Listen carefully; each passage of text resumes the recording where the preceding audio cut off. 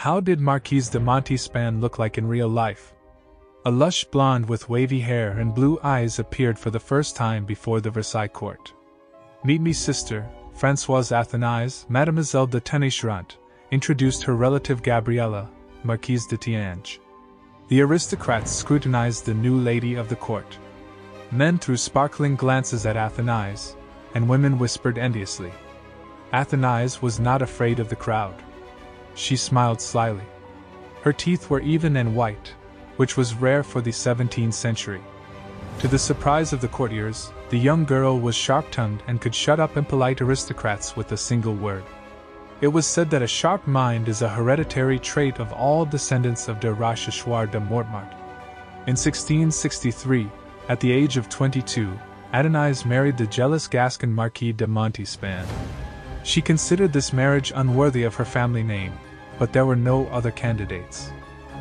At the Versailles court, the new Marquise de Montespan spent time in the company of the king's brother Philip of Orleans, Queen Maria Theresa, the king's sister-in-law Henrietta Stuart, and the Queen Mother, and of Austria. But Louis XIV himself Marquise Montespan shunned. At first he did not like her. The Marquise of Montespan was very ambitious, not promiscuous, but her character was worse than the devil himself. Nothing could come between her and the fulfillment of her desires and ambitions, for the sake of which she was willing to sacrifice anything, described the character of the Marquise of Montespan in her memoirs Elizabeth of the Palatinate. Historians describe the appearance of the Marquise of Montespan less attractively. They wrote that her figure was ugly and clumsy, as the Marquise was fond of meals, and her eyes, though indicative of great intelligence, were too bright. She had a very pretty mouth, a pleasant smile, and lovely blonde hair. Elizabeth of the Palatinate mentioned the former favorite of Louis XIV in her memoirs. She wrote that Louise, unlike Montespan, was always tidy, while Montespan was always dirtier. Although Montespan's skin was whiter than Louise's and her hands were more graceful and beautiful. One could not get tired of talking to the Marquise Montespan. She knew how to intrigue and draw one into conversation.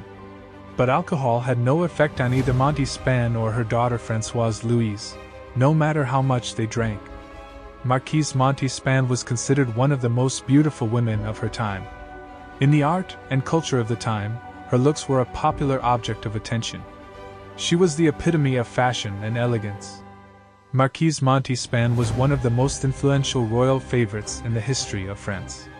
She managed to win the love of Louis XIV, but soon lost her favor due to her obnoxious character. The king left the Marquise as he felt she loved him less than he loved her. Louis himself liked a more secluded life. He would gladly have spent it with Athénais if she had been less capricious and paid more attention to the king himself than to his whims. Thank you for your time. Subscribe to my channel.